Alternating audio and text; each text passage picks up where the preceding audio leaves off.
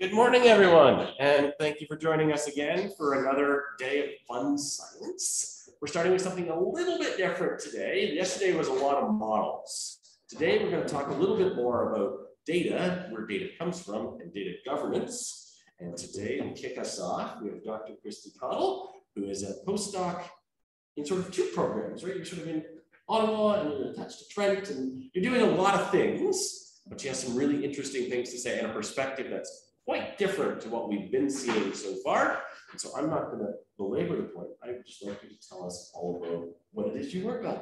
Thank you. Thanks so much. So I will introduce myself, but I thought I'd just put up a couple slides to preface what we're going to be talking about. And yeah, thank you for that, Wesley. Thank you for having me. Yeah, been talking a lot about modeling so far, pretty heavy in the data, as we do as scientists. And of course, you know, incredible progress has been made on the science that we do and how to action that on the ground, really informing complex environmental problems for many different applications. And of course, a lot of this has to do from my personal work with high resolution satellite data to inform environmental trends. You know, we have this terabyte cloud computing that happens, AI supported statistical cloud computing.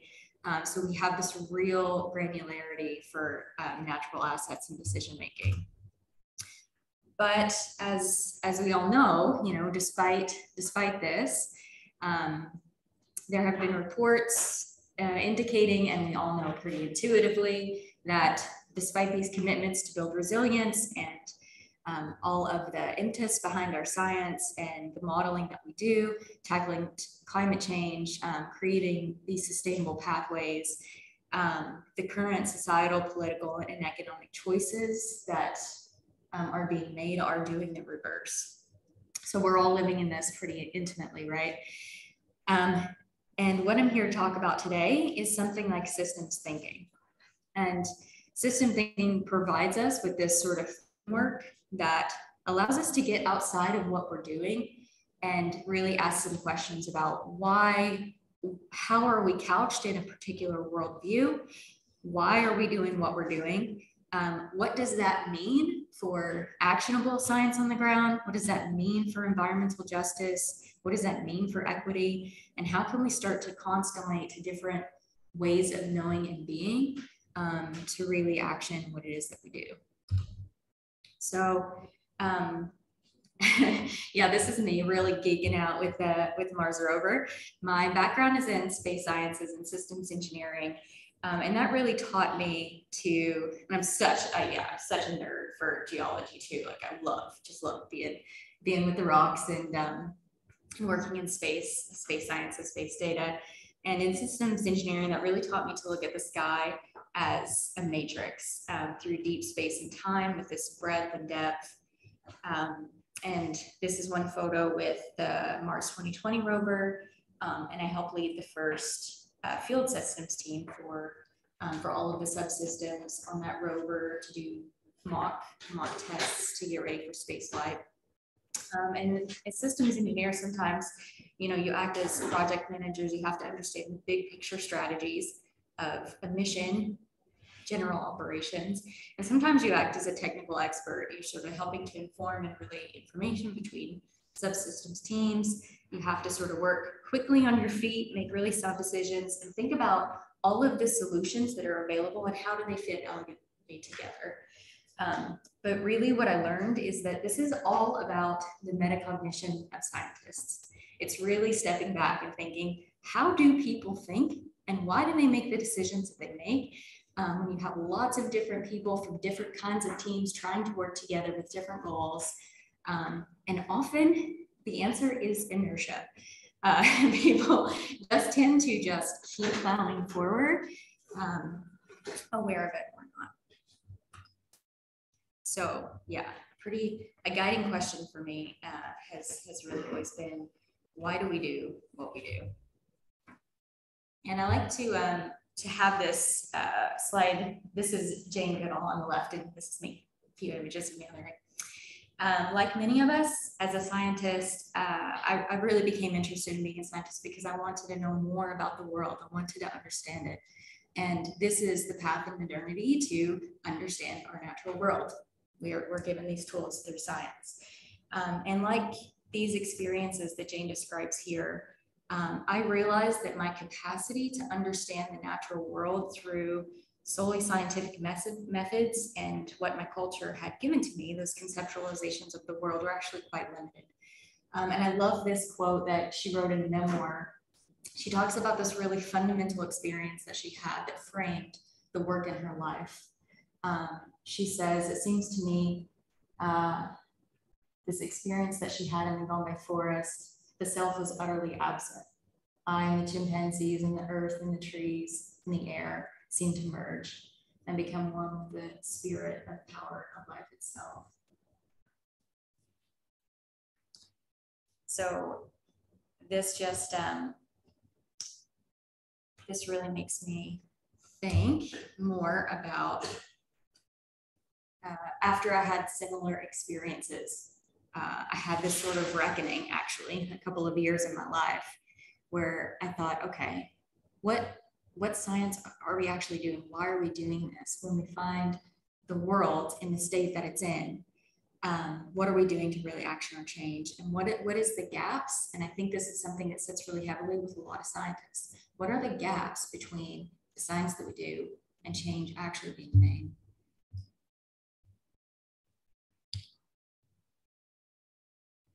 So this is a quote from Gregory Bateson. He is pretty fundamental for me. He's a cyberneticist. If you're not familiar with him, I highly recommend. A technologist. I really recommend Steps to an Ecology of the Mind. And he says, you know, this is paraphrased, but faced with an impossible scenario, you're forced to revolutionize the way you think in order to move on. And he suggests that more and more purely technological solutions won't meet the world's problems, because the major problems in the world, he says, result from the difference between how nature works and how people think. And I think he's referring to people in modernity. So any attempt to put things right with more technological interventions, as much as we want to do this, may manifest in the same kind of wrong-headedness. And what he says is that we're an ontological runaway train without moral checks and balances. So we'll talk a lot about ontology in this talk. And because Bateson, his research and practice was really guided by an ontology of becoming, identifying change, difference, relationships as basic elements, you know, observing science and technology from a place of metacognition, from understanding how we are couched in our systems. So for many centuries, the term ontology is referred to a branch of philosophy. It deals with the nature of being, what constitutes reality. And of course, these are philosophical and cognitive questions about how we conceptualize or categorize the world. This is known as our worldview. In the last few decades, there's a new definition of ontology that's been added to our lexicon, and this is, of course, in information science. A formal ontology refers to explicit or machine-readable formal representation of concepts and categories in any particular subject area or about the World Wide Web in general, which we'll talk about too. So both philosophical and formal ontology, of course, are intimately related, and they both deal with how we conceptualize the world, but the formal ontology is specific to computer environments. We'll talk about why that's important. Semantics, again, it's a branch of this complex linguistics, philosophy, logic, computer science, and it has to deal with meaning. What are the meanings of words? What does that really mean?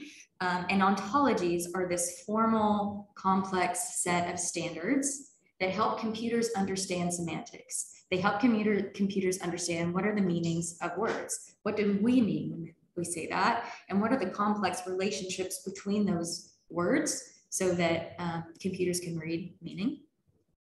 A lot of this is probably not new to any of you. And then we talk about geospatial ontologies, because my background and a lot of us are interested in space and place.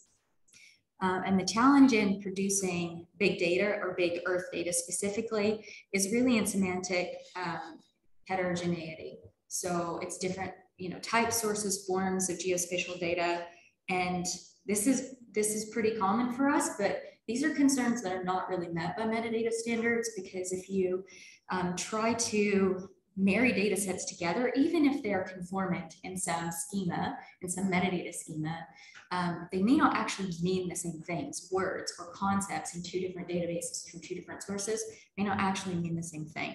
And this is not such a problem when you have one standard worldview that maps out the world, but it gets more complex. So ontologies, they're regarded as this promising way to try to help meet this challenge of big Earth data, is to try to map out meaning in a formalized way so that computers can understand relationships. So ontologies can broaden our scope by our scope of our models and their capacity to process data, by improving the structure, the quality, and adopting these representations of data mean that if it's a formalized set, just like any other standard, it's reusable, it's scalable, and it can perform like traditional models. And so I should mention here, yeah, ontologies. Okay, many of you have probably seen this before.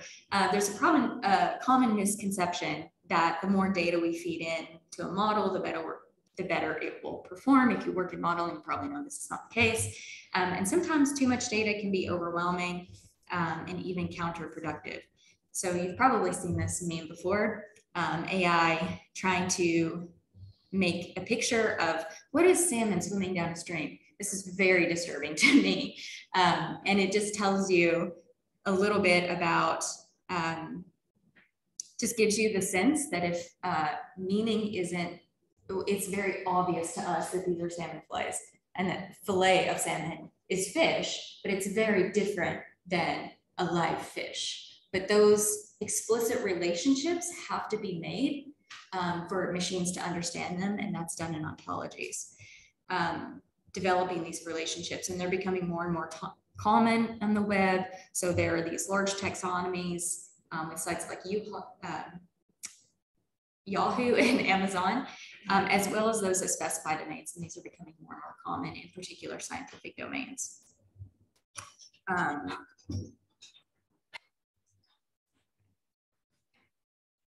So in reality, there's a pretty fine line between where an ontology ends and a knowledge base begins.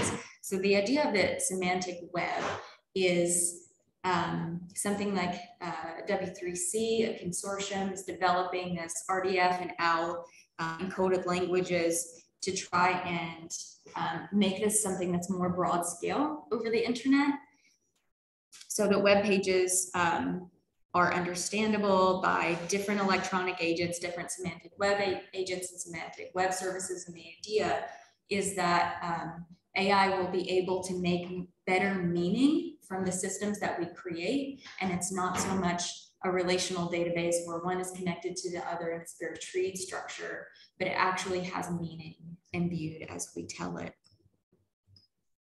And this is very useful, of course, for many systems we want to be able to have. If we're using these technologies, I'll talk maybe about this in a minute, but we outsource a lot of our capacity to technology. And if we're going to use that, if we're going to use technology in this way, we want it to be smart, we want it to be useful.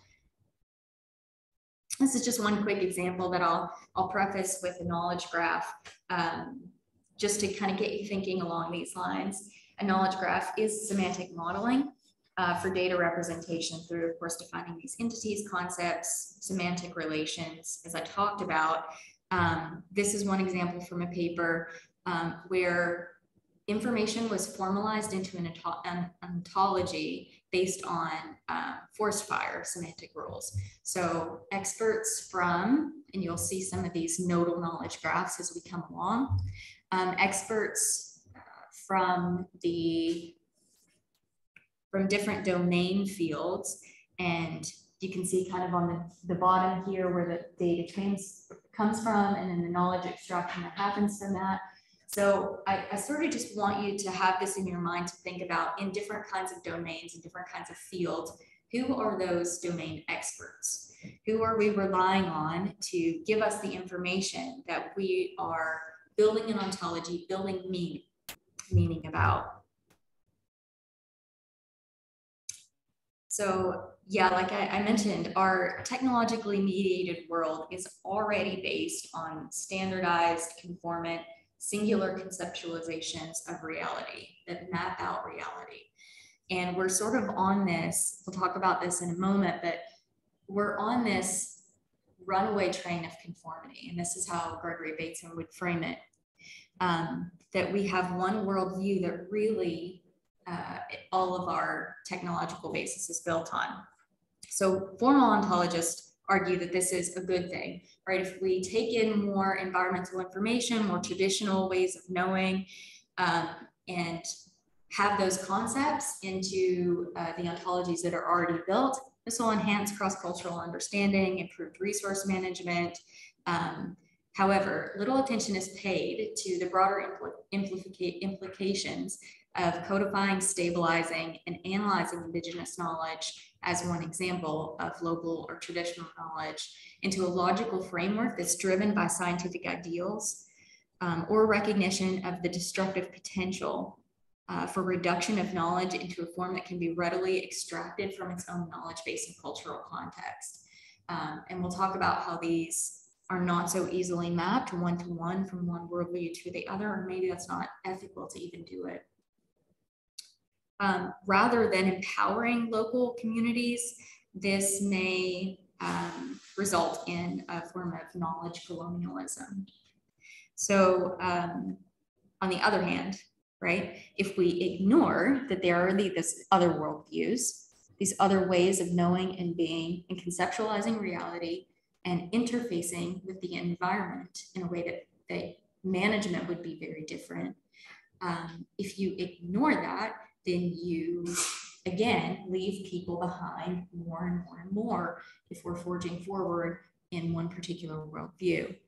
And you're leaving that out of potential key knowledge construction that's happening as we do live in a technologically mediated world. You're leaving them out of information policymaking processes. So as such, there are several collaborative participatory formal ontology construction projects emerging and ongoing. So geocybernetics talks about space, place, and belonging. The problem with traditional enterprise databases are that, you know, data tables stored in relational databases, you have to join them together to get meaning from them. And this becomes utterly untenable when you have mapping out a knowledge base that's not looking just at a mechanistic view of nature and interactions and listing variables, but it also implicitly has to have relations to political, philosophical, emotional, existential, relational, anthropological, you know, all of these dimensions that must be mapped out. It becomes just impossible. And you can't query these tables with the kind of deep knowledge about all of these different dimensions of reality that are implicit in other knowledge systems. So conceptual ontology in geography attempts to understand how people think and how they organize geographical information with all of these different dimensions of knowledge overlain. And so a primary goal of geographic ontologies is to make some of these explicit so that these knowledge systems participate in the systems of modernity and technology that we've created. So space and place play a really important role in indigenous knowledge systems. And more GIS are really important in local use of land resource and planning. And it's a starting point, and it has been used for many decades now. It's a starting point to link local traditional indigenous knowledge with decision makers, even younger generations, linking multi-generations in a community and the scientific community together. And I'll reference through the talk one project from 2012 and some papers following from 2015, and a project done with Inuit, and some people here at Trent as well, as including my supervisor at Carleton, and a project to help inform decision-making locally about the environment, land use, and potential development in that area. So it really came in response, as it should, from a need for improved recognition of Inuit knowledge in formal decision-making processes. And their goals were, among a few, to develop this geospatial ontology application and interface. So it's newly conceptualized land classification system within GIS that complements existing GIS land use planning, but also has this really complex transmission of different dimensions of reality that's necessary to take that worldview and help to give that voice in a larger framework.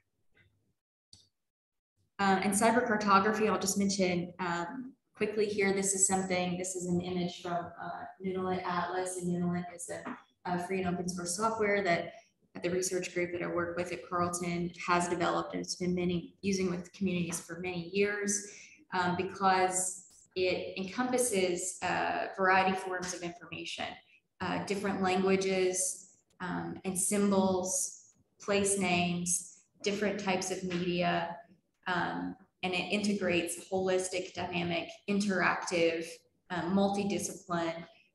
It's an incredible platform that tries to help this information technology at the driving force of emerging new paradigms in cartography and other fields.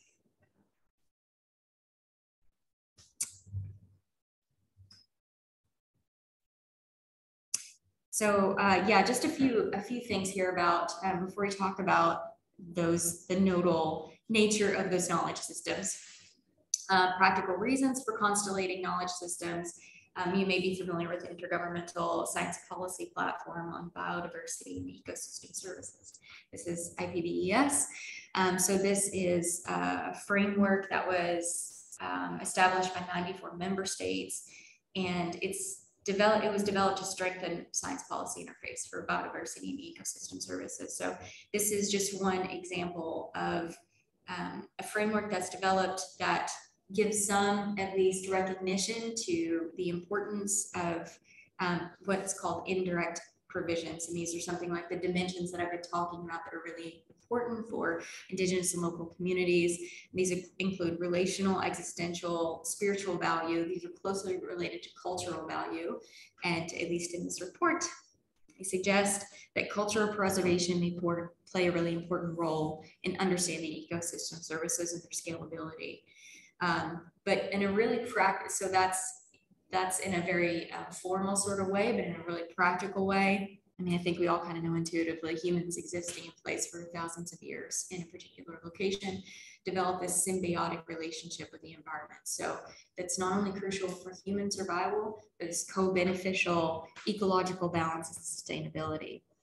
This indirect ecosystem provisions, as it's called, is really about understanding what the existential value is of land, plants, animal, and what that relationship, what the meaning of that relationship is. And the meaning of that relationship is more than just details about what the environment is or what it has to offer humans. It's much, much more complex than that. So when we see a wealth of key information,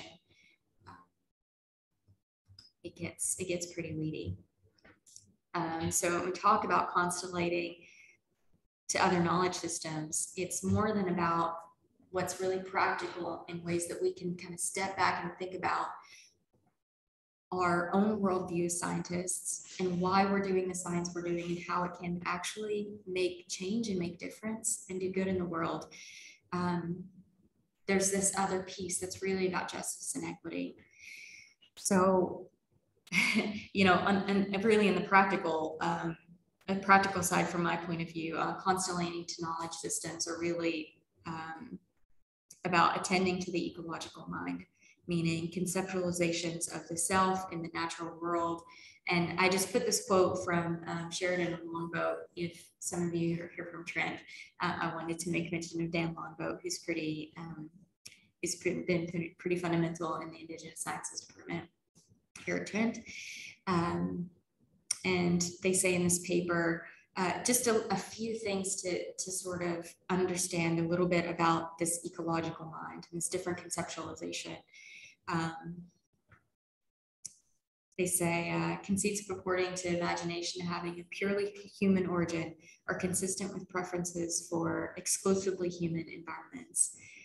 Spiritual and intellectual integrities achieved on Turtle Island by the interplay of human and more than human consciousness. The experience of imagination is minding all things, and that is the conservation of all things. And all things comprise the indigenous mind. The indigenous mind is composed of all things. And this is to say that I think I'll talk about this in a few slides.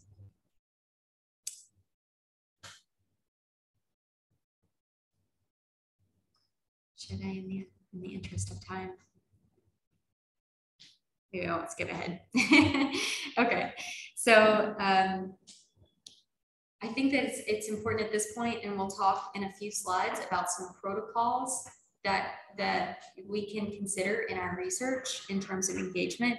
But thinking of, is it appropriate, ethical, or possible to build ontologies on diverse conceptualizations? So can we build technological structures of meaning from other worldviews and other knowledge systems? If we do this, and if we engage indigenous communities in any of our work, we must consider that there are practical concerns. Indigenous communities are often way overcommitted. They have too many asks. They're asked in a lot of ways. We're asking for help in decolonizing our own minds without that recognition. So it's a big burden that sometimes is asked. So they're practical concerns. There are economic concerns, legal, ethical concerns in mobilizing community data for decision making. And these specifically pertain to Indigenous perspectives and rights. And there are many international frameworks that we can talk about in a moment. While it is true that we can't be neutral on a moving train, and we are all participating in these structures of reconciliation and decolonization. So this is important really for all of us to be thinking about. But we should recognize explicitly in our research that data and research has not represented Indigenous peoples. It's not told their stories. It's not been driven by their narratives. There's lack of control, and there's historical and ongoing lack of Indigenous data infrastructure, support, and funding. And I'll just mention UNDRIP here and say that the right to self-determination goes beyond social and political development and includes real-time knowledge and data in all of its forms.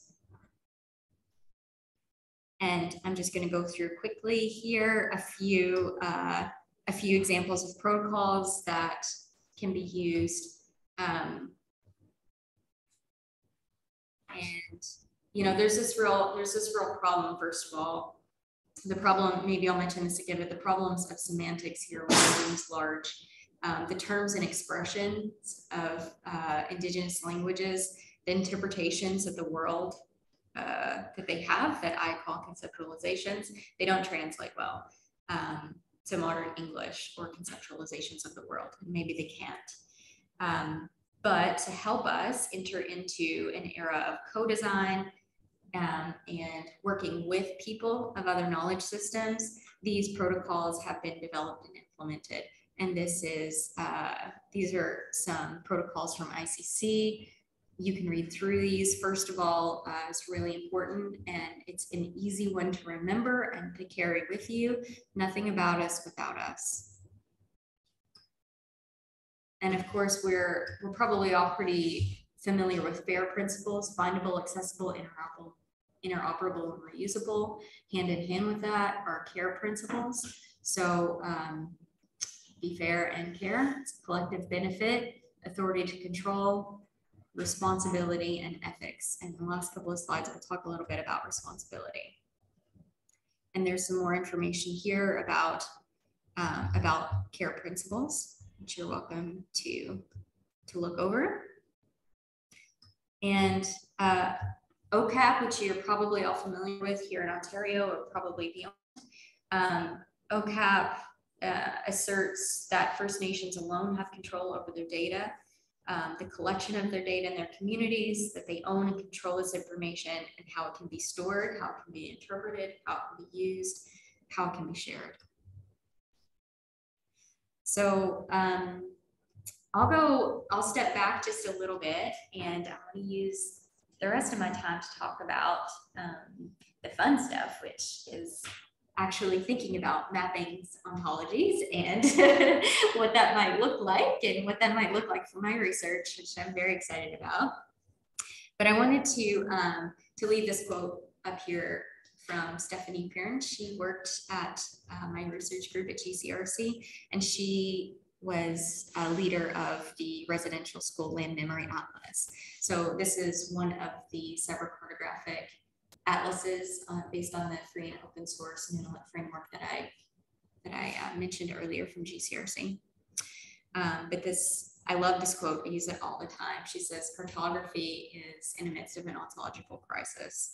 So this means, there's a radical transformation that's happening away from a focus on representation, communication, and objectivity toward performance, reflexivity, and narrative.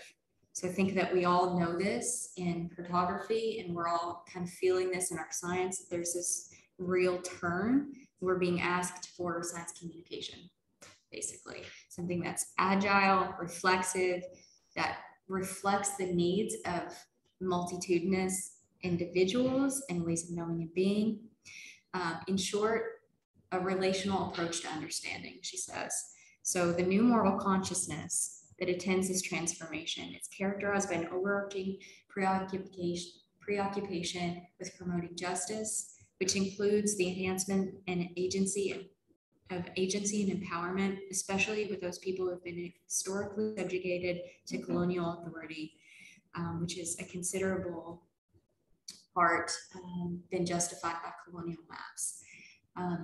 And I'll just mention quickly that I didn't include this slide in here, but I was giving a talk for Dr. Fraser Taylor, who runs GCRC and has started that center.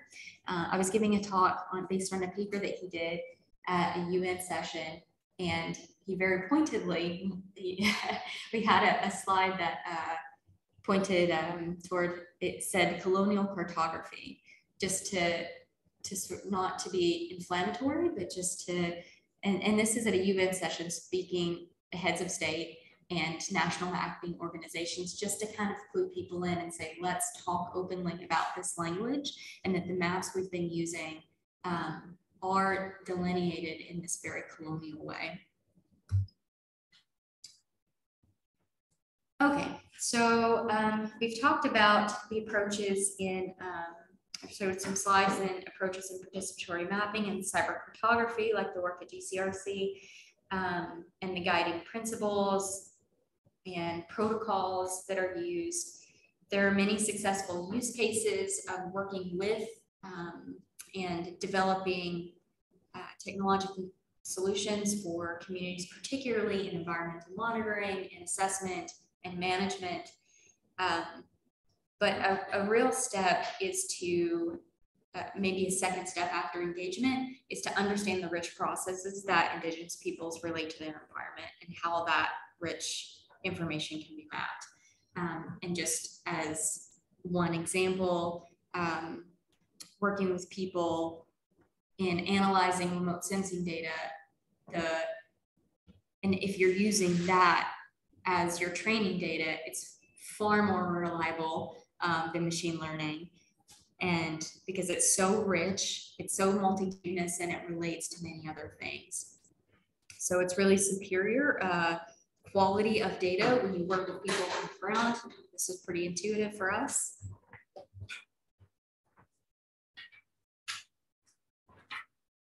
And as I said, this participatory GIS, this is actually from the project that I mentioned earlier that really sought geospatial ontology research methods and to create useful tools to illustrate and communicate the indigenous knowledge, working with the Inuit people of this project and their concepts of the environment, and which the local people understand exceptionally well. And it's very rich data. And you can see this kind of nodal network. And this is an example of a sort of mind map or relational map between different concepts and different nodes. And those also have a geographical component. So they're mapped out geographically, but many different nodes of meaning and value associated with any particular point in geography. It's really complex relationships. So yeah, from this and other studies, this local knowledge yields really high quality data with the systems mapping approach. So, like I said, it maps the relationships among environmental variables and knowledge with broader implications, and which really helps to understand the data for actionable mitigation strategies. So it incorporates, many different variables into the analysis, including cultural provisions, biodiversity indicators, local economic stability and resilience, intrinsic value indicators that aren't typically delineated very well by Western scientific methods. And of course, like I said, again, this is a real problem that they ran into with using just relational databases, is that the relationships are complex. They're not easily stored in a database. They can be really difficult to visualize that way. The relationships are not hierarchical, but they're interrelated to each other. And to add to these challenges, the relationships between things don't have a simple, this means this. This is a component of the environment, and it only has one relationship. It means one thing, and it's sort of general treed structures what we typically see. And those relationships have to be considered when any of these nodes expand. They have many different meanings. So you click on any of these nodes and it expands more and more and more and more, and makes this really complex, rich representation of the meaning. And they were left from this project, and still the need remains to develop advanced connectedness and a centrality model that uses graph theory and others to think about how nodes are collapsed, how they relate together, and really a new ontology model that's reflexive and can be adaptable for different knowledge systems. And the same thing was found from the Consortium on Data, Arctic Data Interoperability, that a data infrastructure ecosystem is really necessary with socio-technological interrelated parts, and systems thinking is required for this kind of design for understanding the different kinds of phenomena.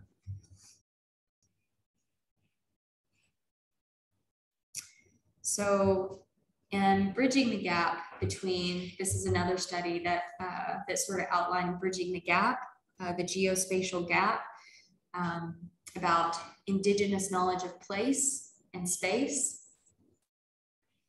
They found that there were a few factors, of course, overrepresentation of digital data about space rather than knowledge of place, which is pretty common, right? Pretty common in our sciences. We have a lot of information about something, but not a lot of knowledge about that place to support that data.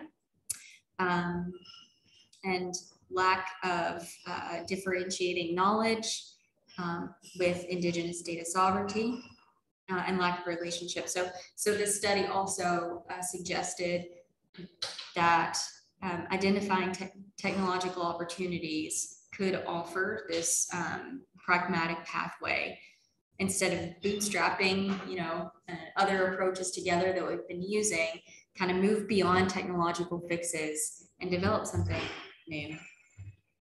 So just bringing back in this idea of the semantic web. So, you know, again, the semantic web is starting to and does allow AI to make use of data. It's really smart data. It forms the basis of autonomous decision-making from AI. It mediates how data is represented in space and place, and it gives representation of knowledge, whatever that looks like to us. However we've told the systems, this is what things mean. It gives us that representation of knowledge. So from all of these studies that have been done and the suggestions that have been made about what needs to happen moving forward, how can we actually diversify? Maybe an anti-web is something we need, you know, leaving space for diverse conceptualizations of meaning, space for the ecological mind. What different kind of internet could exist, you know, if this is more of a systems thinking approach where a really strong and resilient system is a diverse one, just like our gut biome, for example. You cannot have a monoculture and expect that to be resilient. It's incredibly fragile. And in systems thinking, a strong system, a strong structure comes from many different autonomous nodes in that structure that are interrelated and work together, but work autonomously. It doesn't mean that the structure can be shared in many ways, but it can also be agile. Different nodes can have their own closed data system and their own closed knowledge and choose to share what they want, or others can have completely open data and open technologies and open technological structures. An alternative digital world that has these multi-different nodes, these multi-different conceptualizations and ontologies built into meaning, might give control back to diverse conceptualizations, give control back to different ways of knowing and being in communities, and limiting the process of this escalating runaway conformity that we have in technology. So this can mean an array of tools that are built on a decentralized model, like I just described. And it might create the right kinds of checks and balances in a system by intentionally meeting the precise points where those have been bypassed or eliminated, like ethics and morality and indigenous ways of knowing. By meeting those explicitly, we might be able to find a way to bring back in checks and balances to our system that Bates just talked about. So just a few things to wrap up here. I'd recommend checking out this website. I was going to follow these links, but we don't need to do that. You can do that if you like. This is a really cool site, Indigenous AI. This was based apparently on a workshop that was done. And there's a blog you can read, just a few, it's all Indigenous people from all over the world, and their work on AI and their conceptualizations of this. And it's very, very interesting and highly recommended. And then I found this other, it's a bit old, it's from 2015, and I couldn't find any information about it. So I don't know if anything came out of this grant or not, but it was out of Australia, and the grant was for indigenizing semantic web. So ontologies for indigenous knowledge, heritage resources for machine readable web. So I think I just wanted to make note of that, because in closing, you know, there are a few things that, I'll go to this slide first. A few things that we can do. So it's clear that technologies like the semantic web and AI, it's really, I think it's pretty easy to be afraid of them in some circles or demonize technologies. Of course, these aren't inherently bad. The risks we introduce, and the risks are in how we implement and manage them or don't manage them. It's how we build them or choose not to build them or don't have the awareness of how we're building them. And the challenge is that we have this responsibility gap. Making progress on important fronts, including, you know, environment, technology, governance, decolonization, requires that we address this responsibility gap, and everyone can do that in every field. It doesn't matter what you're doing. You can rethink, where does my information come from? What's the knowledge that that's arising from it, that I'm calling knowledge? And what worldview does that come from? What is that couched in? How can we constellate to different ways of knowing and being to branch out and make it more actionable? And meeting this responsibility gap, yeah, you can seek out resources. You can seek out good work already being done in your field by people of other worldviews. Support Indigenous scientists and scholars. Advocate for just funding mechanisms, like the one that we looked at there from Australia, and there are many, there are even in Canada arising some fundamental differences in how funding is allocated at the national level to communities as well as through academia. Respect data sovereignty and protocols. And in using more diverse conceptualizations in work, if we were to decolonize tech, I think that it really calls us to decolonize our own thinking.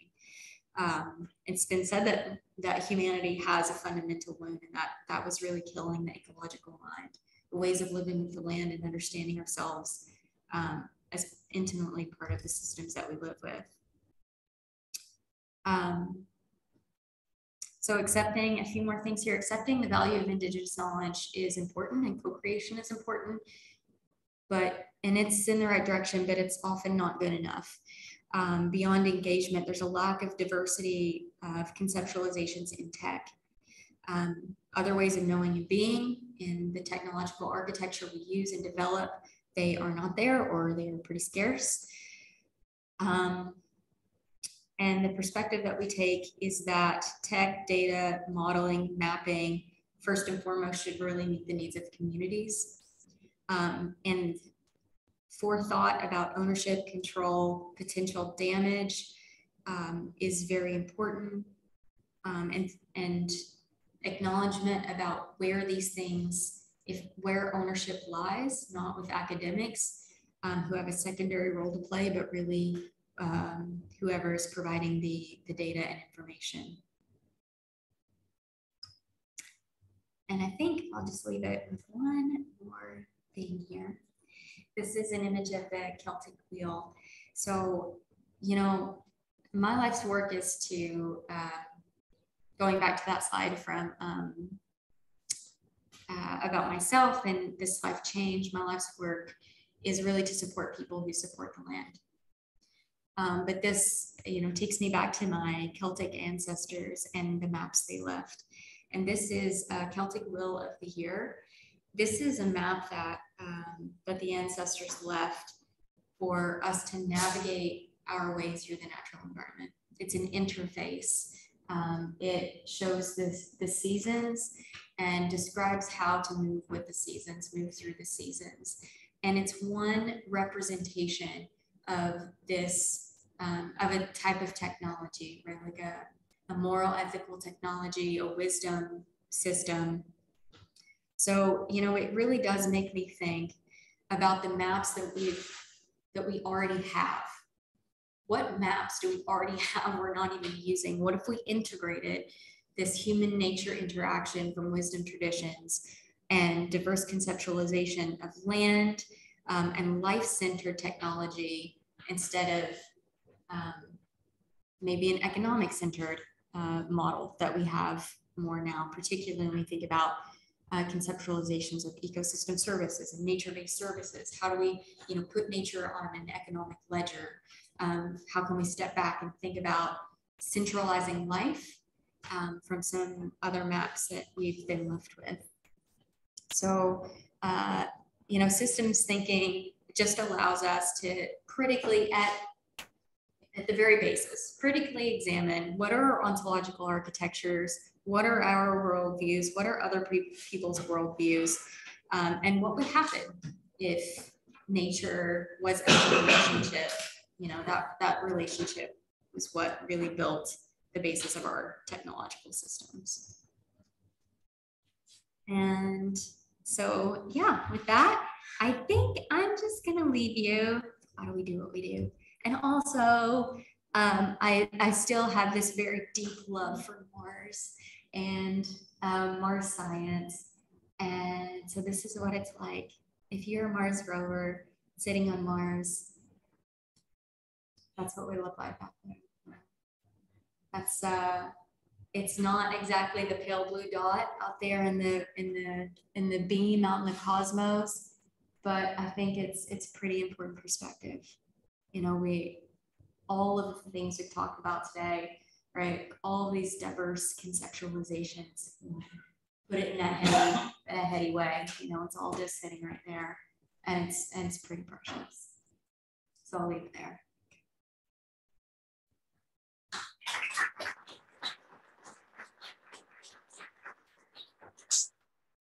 We have a few minutes. Please, let's pick Christy's brain while we have her. And if there's anybody online who has questions, please throw your hand up. And I'll call on you. But we start. I'm going to ask the first question. Thanks very much, Christy. Yeah, I think for me, your message is that, you know, as statisticians develop their modeling, maybe to inform a lot of the world's challenges now and in the future.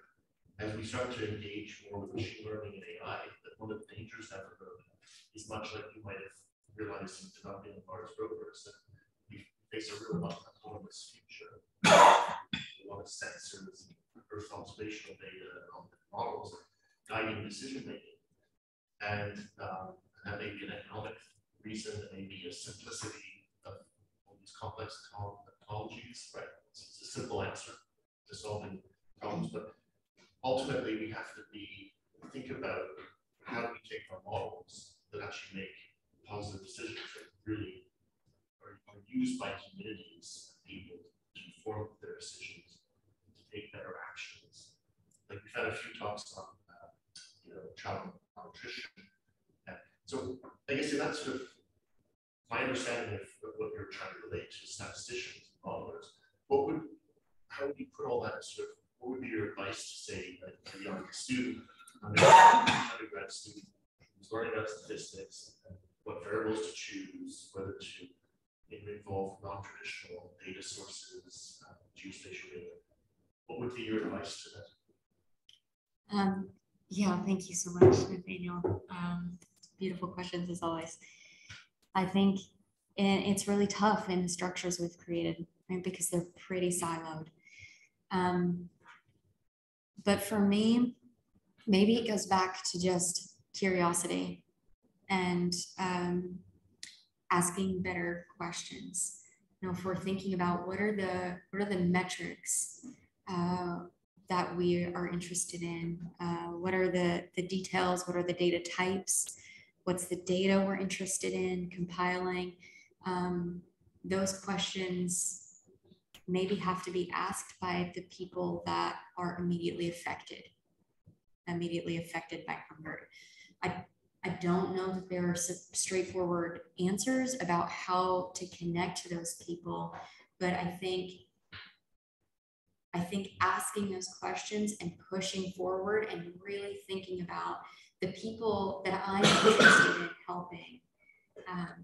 You know, part of decolonization is breaking down this thinking that we come in and help, and instead asking better questions about populations that are affected that we're concerned about. You know, and if it's tougher when it's a broader question, but it does take, I think, a little bit more investigation about what the root causes are, and maybe focusing more on place is better. Specific place where there's specific concerns, where those can be met in a specific way instead of a general way. We get caught a lot in trying to generalize too much. And if those better questions are asked in a place sort of way about specifically what the needs are, maybe that's a good place to start in modeling.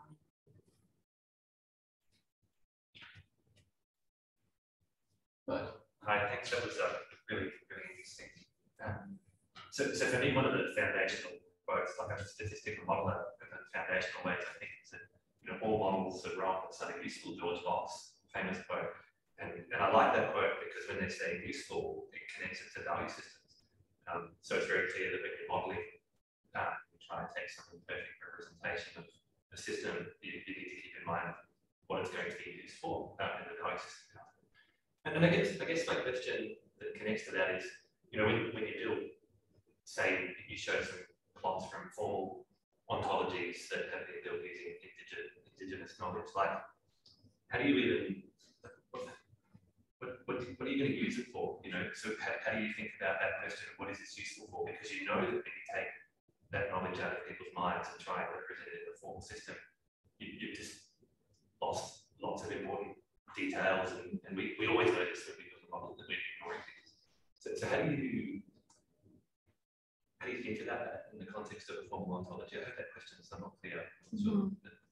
Yeah, as I'm interpreting it, at least, this is where co-design and co-development is crucial. Sure. Because, you know, there's this, it's just a very different way of running a project when instead of saying, okay, here's a problem, here's a potential solution, let's work on it together, let's develop a model. It's, you know, sitting down and working with people for maybe many months and asking what the needs are. So you're saying, what are we developing and why are we developing? Exactly what is the use case? How will it be used? And work together stepwise in figuring out what components are needed and what players are needed, who needs to be involved to build that structure, to build, if it's building, you know, an ontology that a database sits on top, and then a model sits on top of that, and an interface on top of that, and different people from community or any other players come in to use that interface, all feeding information into it and getting information out of it in terms of, you know, something like a conservation management scheme. It depends on specifically, what they're interested in. Are we interested in food scarcity and a food source and how that's managed and how the land is managed, how other species around it are managed, and how does everyone participate? Maybe does that answer your question? It's complex, but maybe it's about really co-development in the beginning and asking those questions about what the specific needs are being targeted. Not that all the information is going to be mapped adequately, or maybe, you know, ethically, could we try to fit that, squeeze that into some technological frame? I don't know. All right, we're at 10. So let's pick Christy's brain over coffee. Thank you again, Christy.